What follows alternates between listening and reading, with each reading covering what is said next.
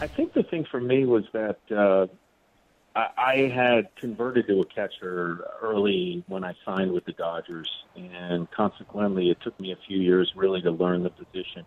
So once I kind of felt comfortable enough that I could catch in the big leagues, then pretty much my confidence kicked in. And if you don't have confidence, you're not going to do much. So by the time I got to AAA, I was pretty confident that I could be a pretty good hitter in the big leagues. And then I just needed the opportunity. And then the Dodgers called me up in '92, and they didn't re-sign Mike Scioscia in '93. So, I had a great rookie year, and just after that, it was just off to the races.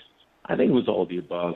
I mean, you as well know. I mean, my strength is spraying the ball all over the field, especially to the right center field gap, and not just home runs, but base hits and doubles and hitting that ball off the wall. And for me, it was letting the ball get deep, not trying to do too much. I think we all get into problems when we sort of get pull happy, and that left shoulder as a right-handed hitter starts to fly open, and you start coming around the ball a little bit, and you just have to take your hits, in broken bat hits, and those things are great too, and take your walks, try to command the strike zone, and never lose your knowledge of the strike zone. Try not to go fishing.